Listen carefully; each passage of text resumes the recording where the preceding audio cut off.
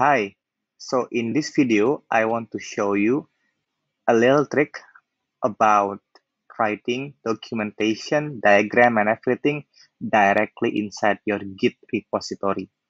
So if you are GitLab user, good news for you. GitLab natively supports something called MermaidJS, which basically a DSL or domain-specific language to write diagrams. And there is a lot of diagrams that's supported by Mermaid, from flowchart, sequence diagram, class diagram, state diagram, Gantt chart, and everything.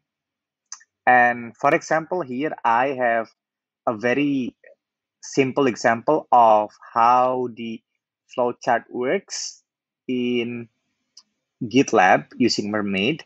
So actually it is a markdown file, return something like this. So you have just triple backtick and then you say Mermaid, and inside it you actually writing the DSL, the Mermaid DSL.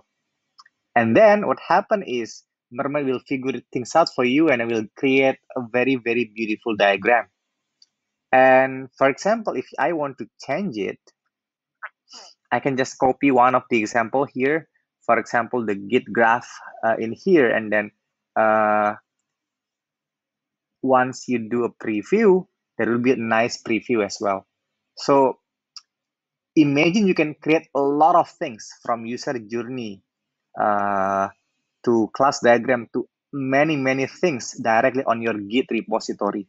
So you get a lot of simplicity and Git-based workflow when dealing with diagrams, because as software engineers usually do code directly, and I think we open repository most of the time compared to opening documentation tools like Confluence and many other things. So I suggest you to try to write your diagram, your documentation directly inside your repository, and it is very, very easy and very, very simple, because now you can basically tell in your README, hey, this is the diagram about this feature, this particular feature.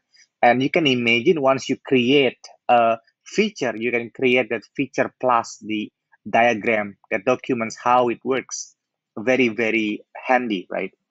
And one more thing, actually, one simple bonus. Actually, not only GitLab supports Mermaid, it supports many, many other DSL like OpenAPI, like Swagger. It supports natively. So if you haven't tried already, try from the simple one, which is the Mermaid inside Markdown in GitLab. And if you are a GitLab user, good news. Let's try it out. And I think it is very, very good news for us. Okay, I think that's it for now. And good luck.